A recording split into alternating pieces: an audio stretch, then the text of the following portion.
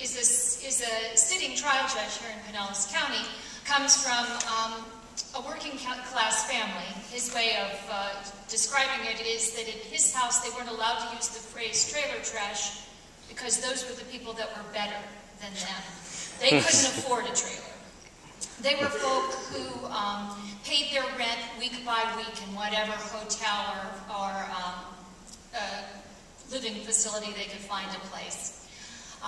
And he was within 3 weeks of graduating from high school, and he had been injured on his newspaper route, and as a result, his leg had been broken, and so he was on crutches most of the time in high school.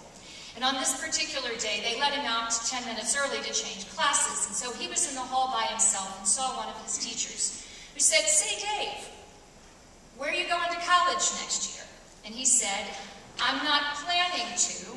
I think I'm going to work for Publix." And the guy said to him, "Had you thought about any kind of college?" And Dave said, "Well, you know, I don't have a car. I can't get to DBCC, Daytona Beach Community College. I'm from DeLand." And the guy said, "Come with me. We're going to talk to Ms. Denman, who was the school counselor."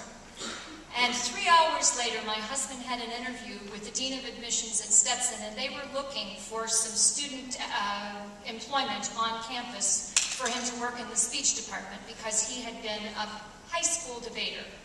And his whole life changed in 4 hours on that day. Today, he had known, he thought about being a lawyer, but that was the dream that he never, ever, ever thought could happen. And the best he was aspiring to was, well, really, management in a company that allows you stock ownership.